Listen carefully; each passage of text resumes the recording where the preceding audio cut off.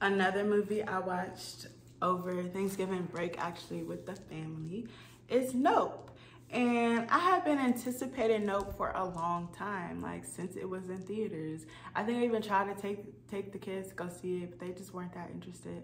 And when I say the kids, I ain't got no kids, but I got hella cousins and baby sisters. So when a good movie come out, like I bring the whole tribe. We get the deep box seats. We just be in that movie, you know, watching the movie as it should be. But when I wanted to take them to see Nope, they weren't really that excited. So, and I'm over the days where I go to the movies by myself, because Lord knows, a few years ago, I used to hit that matinee dolo.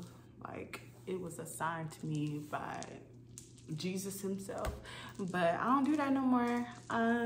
So I waited for Nope. Oh, Dope is another good movie though. I actually watched that one in Thailand. Okay, that might be the next one.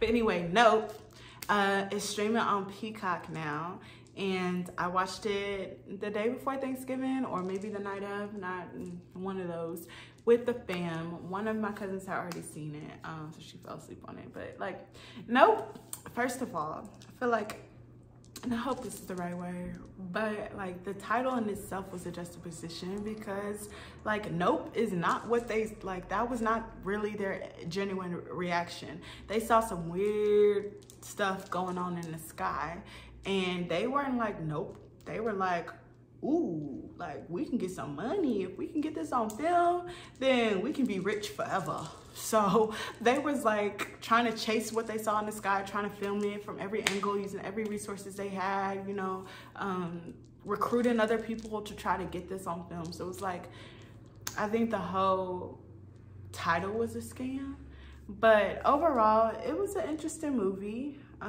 Like y'all know, I'm into sci-fi, so I'll give it like a 6 out of 10. Like, I just rated The White Lotus season 1 7 out of 10, and I'm wondering if it deserved a better rating. If anything, I would drop The White Lotus season 1 rating. But it was just like, so the title was a scam, and it was just like, the best part about it was that main actor. And Keke Palmer character was fun. I think she overdid it a little bit. Like, I don't know, like Keke Palmer is a great actress, but I understand why she's where she's at right now and not further. I don't think it's due to skin complexion.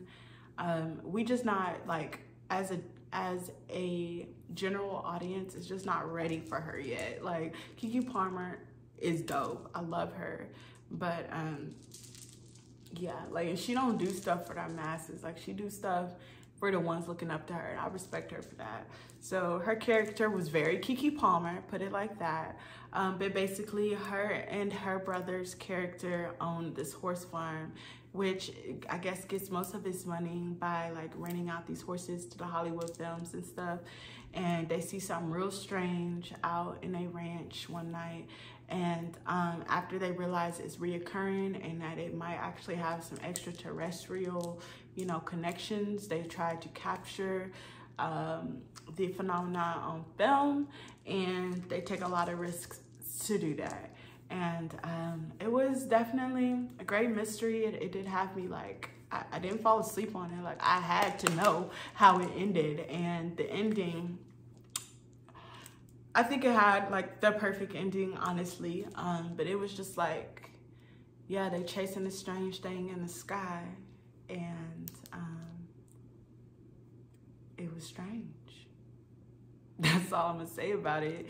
It was a decent movie. Definitely watch it. It's not something I would watch again by any means. But it was cool. It was cool. I'm proud of Jordan Peele. It's definitely got his aesthetic attached to it. So, Nope. Again, I think I may have already said it, but just in case I didn't, it's on Peacock streaming free right now.